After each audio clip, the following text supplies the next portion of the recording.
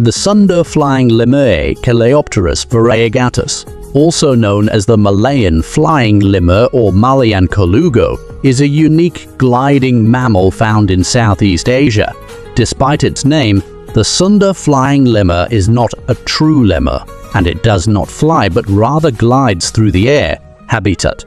The Sunda flying lemur is native to the rainforests of Southeast Asia, including parts of Thailand, Malaysia, Indonesia, and Singapore.